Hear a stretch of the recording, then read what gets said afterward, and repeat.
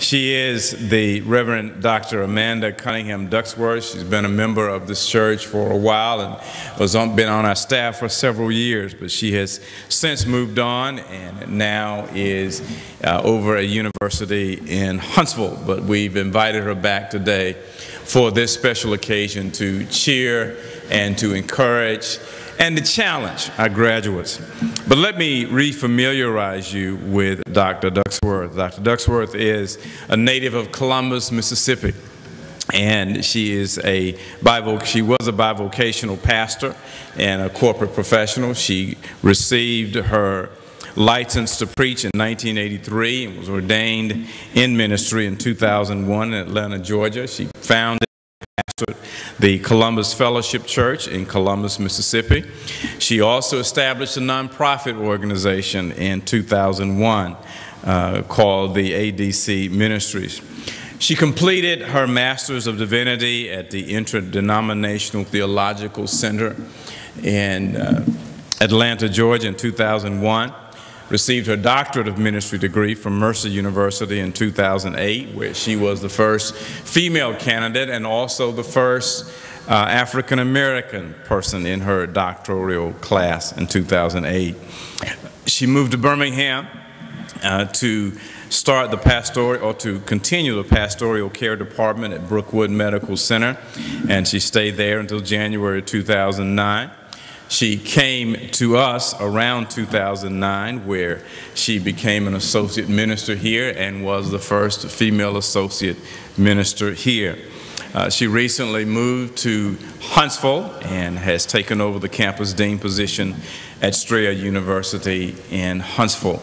She is, in addition, a knowledgeable professor. She led part of our program here. We started a branch of ITC where we started a certificate in theology program, and she was the one who started that and got the first class through that. She also serves as an adjunct professor at Jefferson State University. There's so many other things that I could tell you about her, but you know her, most of you do, and those of you who do not, you've had an introduction to her. So please, let's welcome back home one of our own, Reverend Dr. Amanda Cunningham Ducksworth.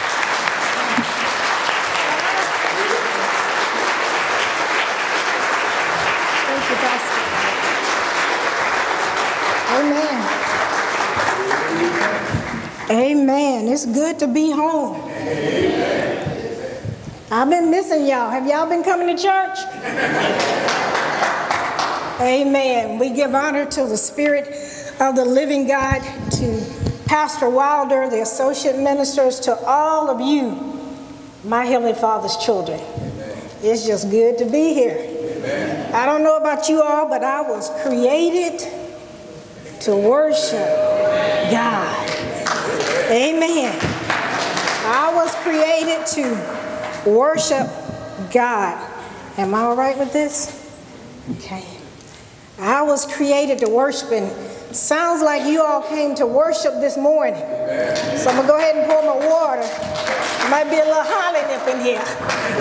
Amen. I don't know about you, but God has been good, and I have a reason to worship. And since I was here last time, I believe somebody told me y'all paid off the mortgage. Y'all got a reason to worship God. And as I look at our graduates today, any parents here got some children sitting on it, we have a reason. They're not in the street, they're not in jail, they're not in detention, they're in church. We have a reason to worship the Lord.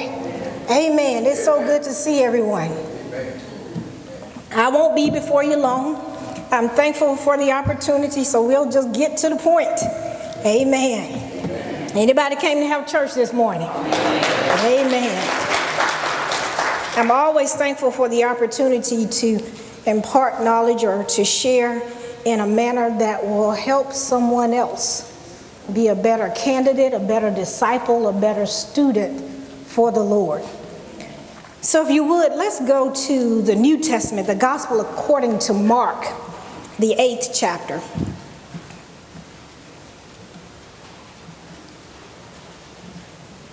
The Gospel according to Mark.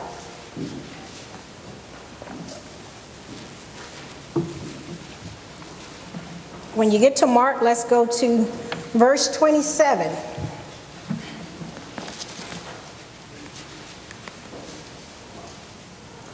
I'm reading from the New King James Version, so mine may read a little bit different from yours, but we should get there together. I think I need these helpers this morning.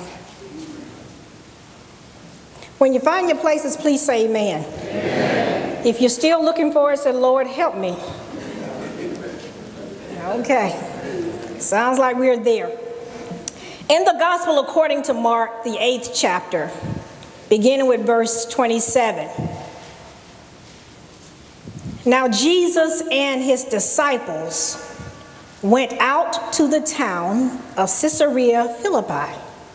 And on the road he asked his disciples, saying to them, Who do men say that I am? So they answered, John the Baptist, some say Elijah, others one of the prophets. He said to them, But who do you say that I am? Peter answered and said to him, You are the Christ. Then he strictly warned them that they should tell no one about him. The word of God for the people of God. And if you'll pray with me, I'd just like to speak on the topic, what have you learned in this virtual class? What have you learned in this virtual class? Please pray with me. Spirit of the living God, we thank you for this day. We thank you for bringing us, for blessing us despite our weaknesses. We thank you for our graduates. We thank you for family, teachers, pastors, peers, all of those who played a part of getting these students to where they are today. Lord, we realize we are all students and that we're still learning. Though all is not all that we want them to be, we thank you, Lord, that things are better than they used to be. So we come this morning seeking your Holy Spirit, your guidance, seeking answers, trusting you to heal our bodies, trusting you to deliver us from addictions, trusting you to pay our bills, depending on you to guide our children, waiting on you to move in our secret storms. Help our children, Lord, those that are still struggling, that didn't make it today. Help our teachers, the professors, the parents that won't give up on their children. Holy Spirit, rain down. Let your power fall. Let your voice be heard. We are here to listen. We're here to learn. Lord, teach us to love. In Jesus' name I pray, amen. Again, the question that I pose to you this morning is, what have you learned on or in this virtual class? And I'd just like to expound upon 3 areas. I hope you've learned to listen. I hope you've learned to be a good student. And more than anything, graduates, I hope you learn to love. In this text, we have Jesus administering what I would call a virtual class. A class on the road to Caesarea Philippi. He had his disciples, his students, if I may, along with him that he was teaching along the road. And I could have chosen Luke's gospel, but I chose Mark's gospel because I like the way Mark deals with this text. Mark helps us to appreciate the significance of being a good student. We got any students in the room this morning? Mark helps us to understand that when we suffer, there's a blessing in the end. And some theologians would suggest that that's what's called eschatological glory. What you're going through today, you know it won't be this way always. There's a blessing in the end that helps you persevere and press past the pain of those late nights of studying and reading books and online exams. Persevere because you know there's payoff in the end. Amen. If you would allow me to use just a few of my homiletic privileges, I'd like to contextualize this text just to help us get a better understanding of what this virtual class is all about. You see, this was a life-intensive course, and the good news about it, some of us are still in class. Amen? Now, what I love about this teacher, our parabolical teacher, our Lord, our Savior, Jesus, is if you look in chapter 1 of this Gospel of Mark, you'll see that the teacher took time to be taught. You'll see that the teacher took time to allow himself to be baptized and then introduced to the community. Well, what I like about this teacher is you also, if you go down a little bit farther in chapter 1, you see he was taking some registration, y'all. He was sending out application to see who would like to be a disciple. Got any disciples in the room today? We're still taking applications. In chapter 2, as we look at chapter 2, he's dealing with conflict resolution. And graduates, I don't know just how you feel about that, but my grandmama used to say, live on. If you haven't encountered any conflict in life, if you haven't had any conflict with assignments due and instructors not liking you and wanting to fail you just because your skin is brown, live on. In chapter 3, he calls his first 12 disciples. I'm talking about this virtual class now. In chapter 4, he gets into a few parables. He talks about the kingdom. He talks about the lamp. He talks about the sower. And he uses these parables to help his disciples because he recognized that sometimes the disciples can't really understand heavenly terms as they relate to earthly situations. So he uses parables and share things that they could relate to. In chapter 5, he goes on to talk about healing of demons. And Jairus' daughter, who was just 12 years old, about the age of some of you, he talks about the woman that had the issue of blood for 12 years. And then in chapter 6, he talks about rejection. Now, it's one thing to be rejected. It's another thing to be rejected by your own. He went home and his kinfolk said, that ain't nobody. That just Joseph. We remember when that boy was growing up. He can't tell us nothing. We know that ain't nobody but Mary and Joseph, boy, that grew up. We saw him running around. And as you're growing in life, some people will never let you grow up. But he knew who he was in the Lord. In chapter 6, not only did he deal with rejection, but while he was trying to build the disciples, he encountered a death in his family. His cousin John got killed for preaching the gospel. And in chapter 7, he deals with sin, and he talks about the commands of God against the conflict of what the traditional people wanted to do. And then he goes to chapter 8, which is where we will look at our sermon today. And in chapter 8, this is the second time he do a large feeding. He feeds 4,000. And how many of y'all know there was no Golden Corral, there was no Piccadilly, there was no Rhines. The brother blessed the bread and broke it and fed 5,000. Now, why have I taken time to tell you all that's going on leading up to this story? These disciples, they were in a virtual class. They were learning on the road. But guess what? Some of them were not listening. Now, one thing you should have learned in school, in order to be successful, you got to listen.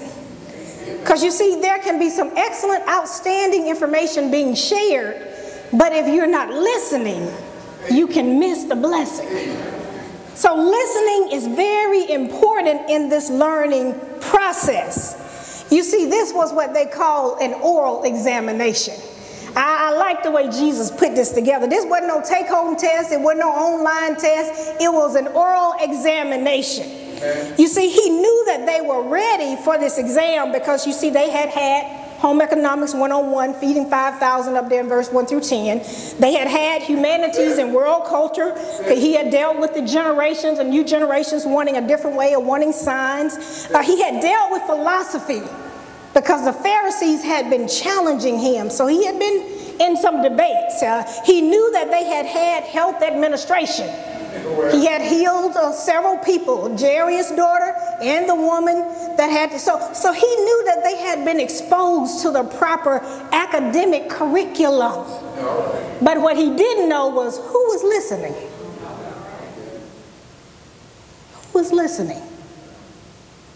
And I just believe in my sanctified imagination that every now and then Pastor Wilder comes and brings a hot, fiery sermon.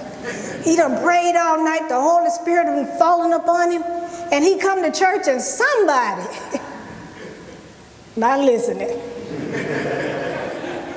But you know, the good thing about the Lord is sometimes those that we think are not listening, they're taking it in. It's that one that you kind of look at like, you know what, there's just no hope for, I'm just going to keep praying for that one. Every now and then you have one that you wonder, what in the world have you been doing in church all your life? But the good thing about the Holy Spirit works in ways that we don't know. So some of those who are voted most unlikely to succeed, in the end, you found out you were listening. You got it. You learned the lesson. So in this text, the first question that Jesus asked in this oral examination, in verse 27, he says, who do men say that I am? What are they saying about me out there? Do they know me? I've been walking around healing, blessing, and delivering, restoring. Who do men? These people have been watching from a distance, but you disciples, y'all been up close. Who do men say that I am? Are you listening to what folks are saying about me, or have you developed your own personal relationship? Who do men say that I am? And no doubt the disciples must have thought this was a multiple choice. Because they said, well, some say John the Baptist, some say Elijah, other folks say one of the prophets, but we really don't know. Who do men say that I am? Now, I believe I have maybe just a few of our theologians from ITC in here, and some may have expounded on Karl Barth. You know, Karl Barth would say Jesus was the mediator, the reconciler that connected man to God. And then there may have been some of those who studied Paul Tillich, and they would suggest that he established this systematic theology so we could understand there's a relationship, there's a system of getting to know God. Amen. And then maybe there were a few who listened when we were talking about Martin Luther. Martin Luther said, look, these Catholic church folks, they're all a bunch of mess. All the stuff they got y'all doing, forget it. Let's establish the 95 Theses. And then maybe there were some who remember Augustine. Augustine says that, you know, that Jesus is somebody. Because even when I didn't want to be a disciple, even when I didn't want to do right, even when my mama told me to go to church and I told her I don't want to go up in there, even when I resisted and tried to do my own thing, there was this thing called irresistible grace. It was so strong it caught me and pulled me when I didn't want to. There was this irresistible grace. I couldn't reject it. Before I knew it, I was caught up, I was covered, I was protected by a God that loved me despite my nasty self. Hallelujah. And then maybe there was somebody who studied Schleiermacher. Schleiermacher suggests that, well, who is this Jesus? This Jesus is a person that we have absolute dependence on. Now, I like the way Schleiermacher put that thing together because I realize I can't breathe without him. I can't move without him. I can't think without him. I am nothing without him. But be careful who you're listening to. Be careful who you're listening to. These theologians, they have some good ideas, and your friends have some good ideas, but sometimes your friends will tell you some stuff that will get you into some trouble. Amen. If you don't mind, I'd like to suggest you establish your own board of directors. Amen. What you mean, Sister Preacher? Identify some folks that got your best interests at heart. Some people who are going to tell you not only what you want to hear, but what you need to hear. When the dress too short, when too many things are hanging out, when your pants are sagging, somebody who's going to tell you what you need to hear and not what you want to hear. Establish a board of directors, somebody who can be a mentor to you, somebody that will go with you, that will lead you, that will show you, that will teach you, somebody you will listen to. Identify somebody in the community. It could be Mr. Bob down at the store, didn't even finish high school. But Mr. Bob or Miss Mary may have some good, what they call mother's wisdom, that can tell you how to get through the going through. When you can't make sense of life and you can't trace God and it seems like things are crazy and you just need somebody to pray your crazy self out of your crazy action. Establish somebody in the community, a person of wisdom, a person of strength, a person who got the spirit of the Holy Ghost. Somebody can pray you through when you don't know how you're going to get through yourself. But be careful who you listen to. Now, when you listen, make sure you learn the lesson. You see, sometimes people will label you. Label you. Label you. They'll put a mark on you and say, no, that one's not going to make it. That one's piped for prison. That one's going to have 15 babies by the time she's 50. Well, that won't work. She's going to have 15 babies by the time she's 45. People will label you based on where you live, where you come from, the color of your skin, your age, your economic. People will label you. Don't let folks label you. If we look in our text in verse 29, Peter was labeled. You see, Peter had a little problem. Peter cussed. Peter was outspoken. Peter had a temper. They looked at Peter, he's not listening. Anybody talking that much is not listening. But what I like about Peter, Peter was not afraid to step out and try things with Jesus. Now, some of us try things with the wrong folk, but don't be afraid to try things with my Jesus. Peter was always talking. He was not voted the most likely to succeed. But when posed with the question, who do men say that I am? Jesus takes it a step further and asks him a personal question. When it gets personal, how many of you really know Jesus? How many of you going on what the deacon said, what the Sunday school, how many really know Jesus? I promise you there will become times in your life when you will need to know him for yourself. I promise you that it's good to hang on to grandma prayers. It's good to praise God on mama's prayers, but you better pray a few for yourself. So when the question is posed to Peter, who do you say that I am? And Peter says, you are the Christ, the Son of the living God. And Jesus knew that flesh and blood had not revealed that to Peter. But what I find interesting in the text that makes it a little complex, Jesus warns them to tell no one. They in class, Peter gets the right answer. And Jesus said, don't tell anybody. In my few years of teaching, I've had a few students that love to study.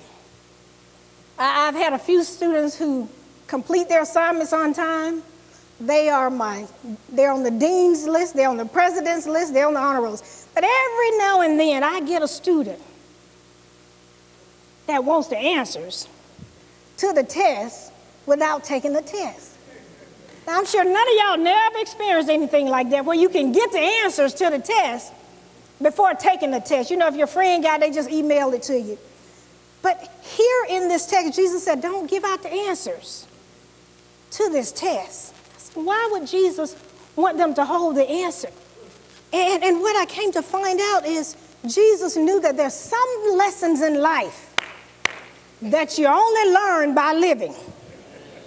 There are just a few lessons in life that you got to go through yourself. There are just a few lessons in life you can't just pick up the paper and copy off somebody else's paper. There's just a few lessons in life you got to live and let the Lord lead you. So Jesus said, don't give out.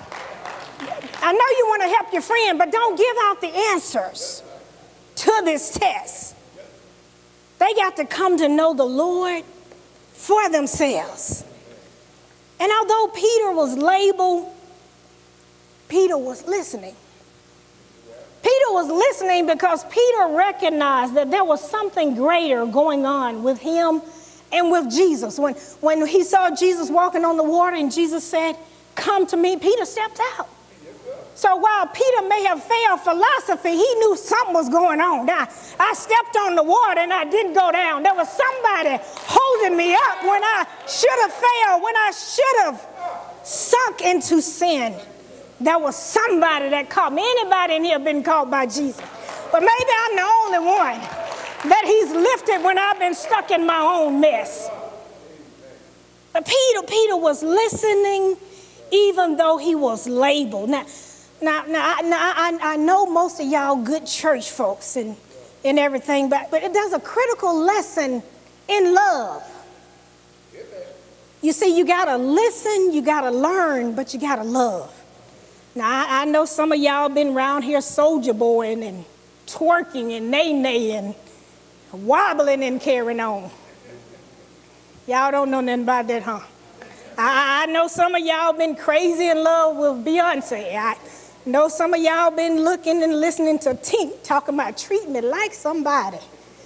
That kind of love won't get you where you need to be. I see some of my folks, they don't know these young folks, but they heard about Luther. Oh yeah, they heard Teddy saying it's so good. What Teddy say? Loving somebody. I see they acting like they're in church, Reverend. I see that. Oh yeah. I know some of y'all been at Charlie Wilson concert, hanging out with Keith Sweat and Usher and all of them.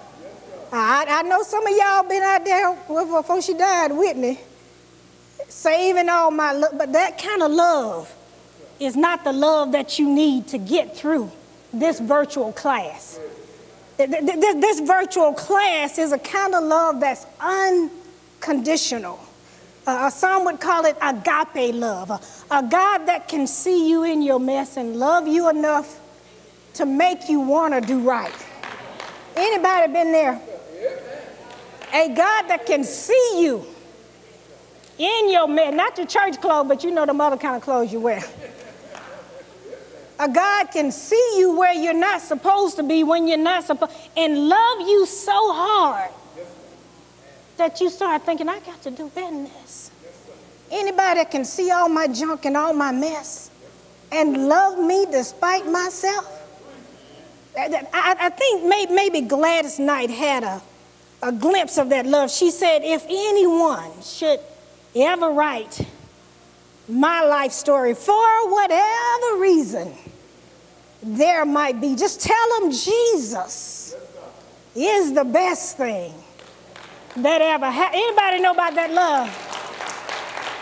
To me. Maybe some of y'all listen to Kirk Franklin. He said, oh, it's something about the name Jesus. Anybody else, can you say Jesus? He said, it's something about the name Jesus. It is the sweetest name I know.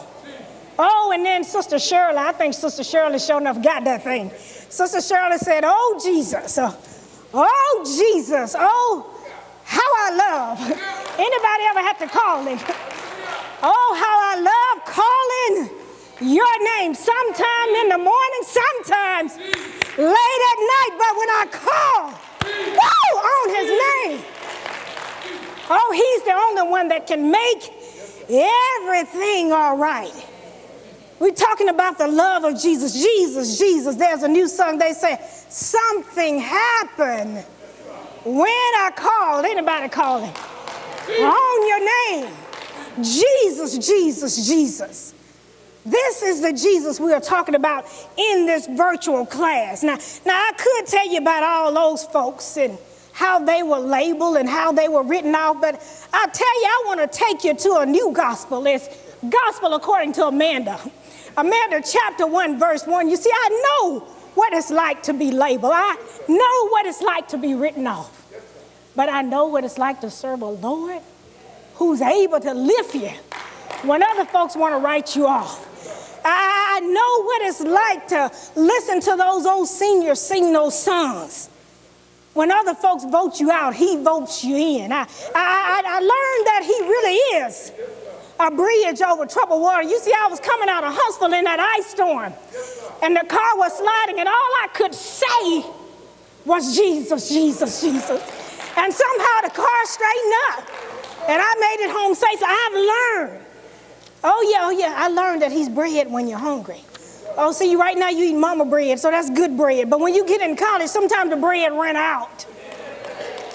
Sometimes the jobs run out, and you have to find out this Jesus for yourself. You can't copy off somebody's paper. You got to go on your knees yourself and get to know him for yourself. I found out that the Lord will fight your battle. Oh yeah, when enemies are all around you, oh, you can hold your peace. Let the Lord fight your battle. You see, things haven't always been easy over there in Huntsville. But Pastor, now when I sit in my corner office with my windows all around me, I know it wasn't because of my goodness. You see, the dean before wanted me out of there.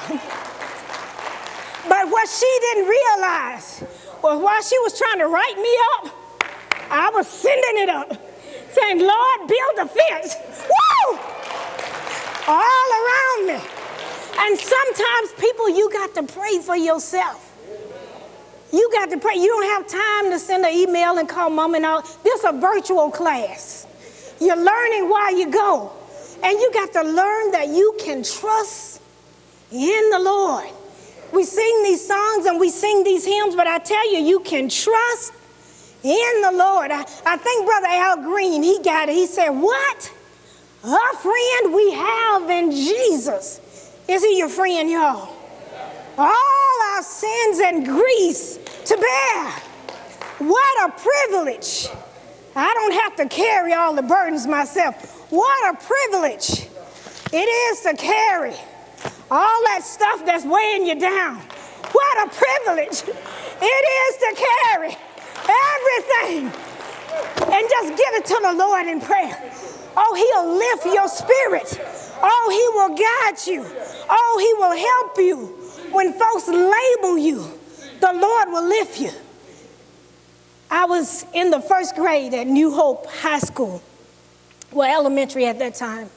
And I never will forget this experience. And I know it was nobody but the Lord. First grade. And my teacher sent a note home to my parents and said, she can't learn. Yeah. We're going to put her in special education. They put me there, but they couldn't keep me. Oh, yeah. What they failed to realize, you have a middle-class teacher dealing with a little African-American girl who might have been 3-4 levels below poverty. I don't know if they were even poverty. We were poor in food stamps. But they couldn't relate. And what they failed to realize was this little girl, the Head Start that I started in, the teachers went to my church. They knew my parents. They looked like me. You take that little girl out of that Head Start and put her in a predominantly white school with white teachers who did not want us to be there. I was scared, so I didn't talk. And rather than help me, they labeled me. They labeled me. They said she can't learn. They put me in special education. Now, some of you that may not be sitting on this seat, you've been labeled. And folks have said you can't learn. You won't do well. You won't be nothing. You'll be pregnant. You'll be a high school dropout. You'll be in jail. You'll be all these bad things. People have labeled you. But don't take anybody's label but the Lord. You are a child of the King. If he's Christ, then you're Christian. Hold on to that. Let that sink into your mind, regardless of what people are saying to you or who your mama, daddy may be, don't know. Know that you are a child of the King. In that situation, when I got into special education, there was a teacher I'll never forget, Miss Virginia Shelton. She looked like me. She cared about me. She nurtured me. She taught me. And I started going through those exercises. I was having fun. Anybody have fun in class? I was having a good time. And she said, Amanda, you're not supposed to be here. I said, no, but I want to stay. What I didn't realize was I had a teacher looking out for me. Because as a little girl, I didn't know I was being set up to fail. I wanted to stay in a place that wasn't good for me. Now, I know some of your parents are telling you things that you don't want to hear. Grandma too old. Grandpa can't hardly walk. Mama don't. Sometimes God sends people to tell you things to help you that you can't see right now. I wanted to stay in special education, but she didn't stop until she got me out there. So when I go back to New Hope High School, I go back as Reverend Doctor.